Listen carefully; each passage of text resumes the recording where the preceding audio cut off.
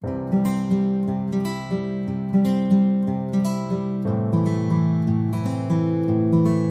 friends, welcome to Code Crush Coding.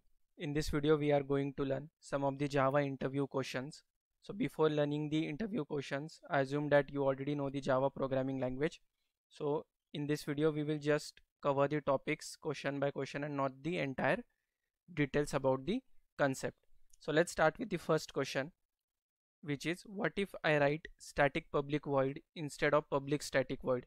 So we generally know we have the main method inside the class, so we generally write the public static void main as the main method and not the static public void.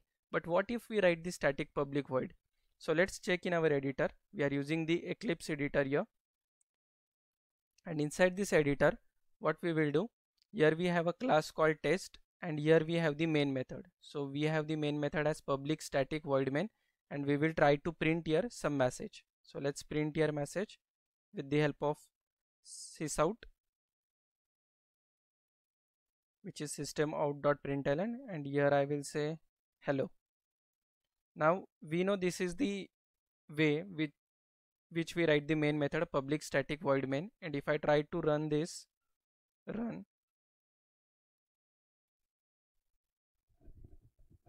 so here we are getting the output as hello. But what if we change here to static public void? So let's say I first write static, then public, and then void. So whether this code will run or not. So let's try to run this code. So see, still we are getting the output. This means that this is also a valid statement. If we write the static public void main, then also we will get the output here. So the program compiles and runs correctly because the order of specifier doesn't matter in Java. So what are the specifiers here? The specifier here are static, public. So if we change the order of them to public static or static public, then also the program will compile and run correctly, as we have seen in the demo. Next question is, what is the default value of the local variables? So we know in Java there are class variables or global variables and local variables. So local variables have the scope inside the method only. And what is the default value of the local variables? So the local variables are not initialized to any default value. This means that local variables does not have any default value. So let's check in the code here in the editor. What we will do here, let's say we declare one local variable which is for this main method, and we know in Java there are total 8 data types, which are integer, float, double, long, short, char, byte, and boolean. So let's declare one integer type variable, let's say int I. So I haven't declared the value of integer I here, I just declared a variable and not initialized to any variable. And if I try to print the value of I, let's say I is equal to, and then we will print the value of I. So see, here we are getting an error. What does that error says? The local variable I may not have been initialized. This means that Java does not provide a default value to this particular local variable. So that's why we are getting here an error. If you try to run this code, then what error we are getting here? Yeah. So see, we are getting here the errors not have been initialized. Variable local variable I may not have been initialized. So if I initialize to the value 0, then see we are not getting any error. And if you try to run this code, then this time we are getting the value of I at 0 because we manually or explicitly declare the value of I now. In similar ways, if you change the data type here to float and does not declare, then also we will get the error, and the same error it will say local variable I may not have been initialized. If I change it to boolean, any of the 8 data types that we have, for each of them, for the local variables, the value will not be provided by default. So remember this, the default value for the local variables is not provided. Next question we have is delete, next, main, exit or null are keyword in Java or not? So in Java the main, as we have seen, so the main is predefined method. Here you can see in the public static void main is a predefined method, it is not a keyword.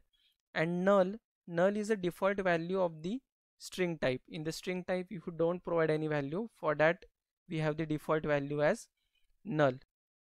Delete, next, exit are operations performed on Java program. So all these are not the keywords in Java, because this is a method. These are the operations: delete, next, exit, and null is a default value for the string. So let's move towards the next question here. So next question we have is, what is the final keyword in Java? So we know there is a keyword called final in Java. So basically this keyword is used with variables also, with methods also, and with class also. So final variable. So once a variable is declared as final, then the value of the variable could not be changed. It is like a constant. So once you declared a variable final, then it will not be changed. Now let's see in the demo how we can check this. So here we have a class test, and inside this we will declare one variable.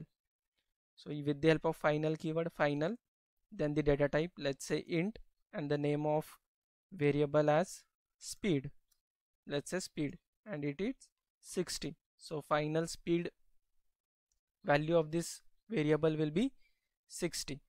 Now before going into the main method, here we declare one method. Let me remove this part here.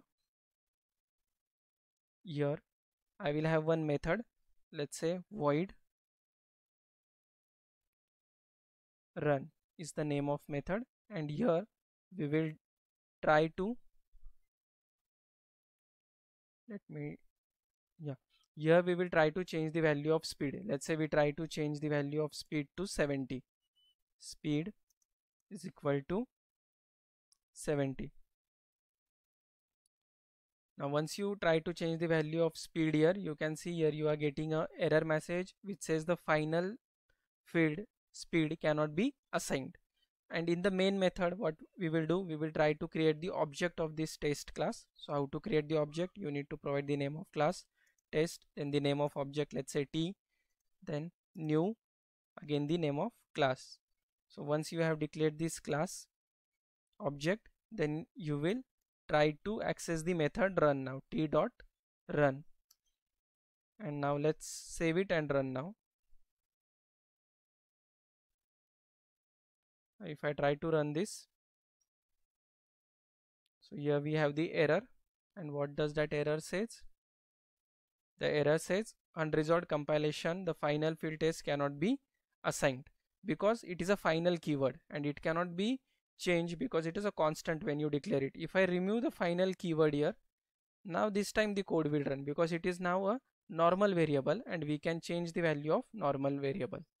If I try to run this code now, so see we will get the, as we are not printing anything, so we are not getting any message here, but there is also not any error here. If I try to print the message here, print sysout speed, then we will get it as 70 now, because it is a normal variable. We haven't declared it as a final now. So that was the use of final variable. Next use of final keyword is final method.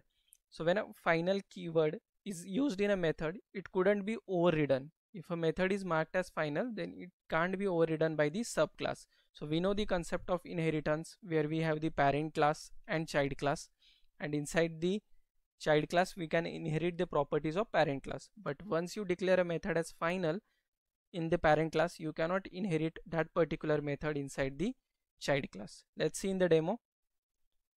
We minimize this. Now what we will do, we will create a new class here.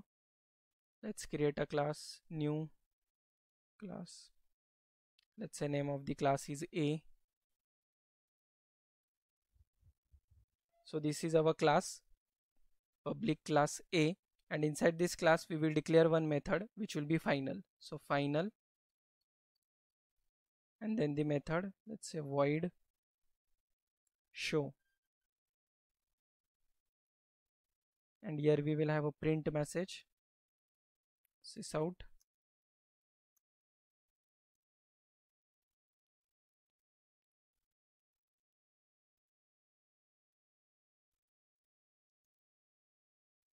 Yeah, and here we will print the message inside A.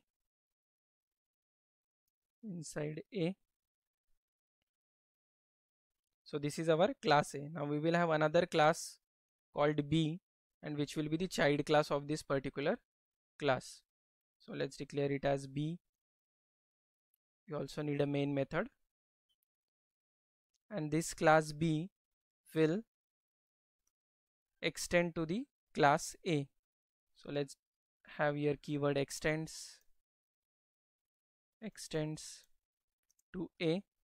And now once you extend this class, and if you try to override the method of parent class, so in the parent class we have the method show, and here if you try to override that particular method, which is void show,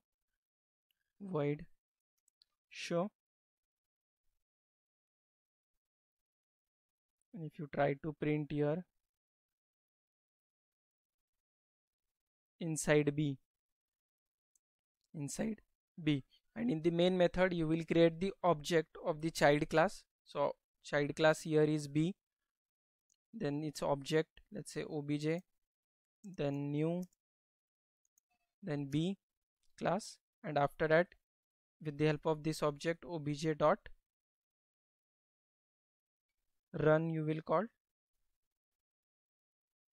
sorry, show method we have declared here, show.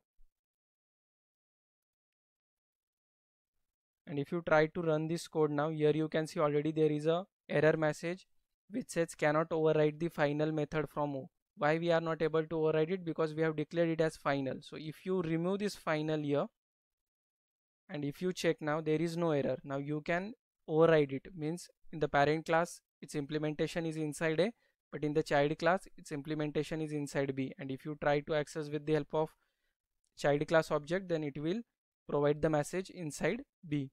Let me run this code, run as Java application. So see, we are getting the message inside B.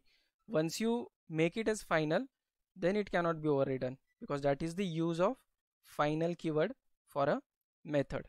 So as you can see here, you will get the message as error message. Let me run this.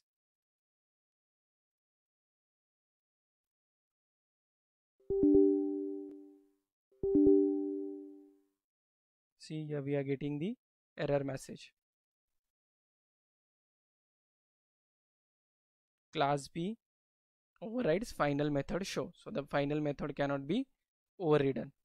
Another use of final keyword is with the help of class. If a class is declared as final, then the class couldn't be subclassed. No class can extend the final class.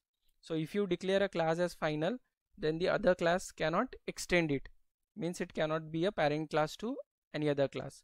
Let's say I remove the final keyword here. So the method will be now overridden. But if you declare this particular class as final, so let's say final public class, here we can declare a method final. So once you declare this class as final now, then we will get the error in the child class. Here we are getting the error on line number 2, which says type key cannot subclass the final class A. Means it cannot subclass the final class A. We cannot extend that particular class now. If you try to run this now, then we will get the message. See, we are getting here the message as unresolved compilation problem at Java 6. So that means that we cannot extend the final class. So that was the use of final keyword in Java. Another question is, what is known as base class in Java from which all the classes are derived? So we know that when we create the Java file, we already provide the name of class, and the name of file and the class name is always same. So everything in Java is with the help of classes only. So what is the base class for all the classes? So base class for all the classes is java.lang.object. So all the classes that we create are by default inheriting from java.lang.object. So always remember this class name. And the last question that we want to see in this video is, does main method in Java return any data? So as we know how to declare a main method with the help of public static void main. As the name here comes void, as we can see in the main class, So void means that particular method will not return anything. So main method cannot return back any data, and thus it is always declared with a void return type in Java. I hope you have understood all the questions here. The main question here was for the final keyword, and you can always give these 3 examples for the final keyword explanation for final variable, final method, and final class. So that's it in this video. We will cover another interview questions in next video. Thank you for watching.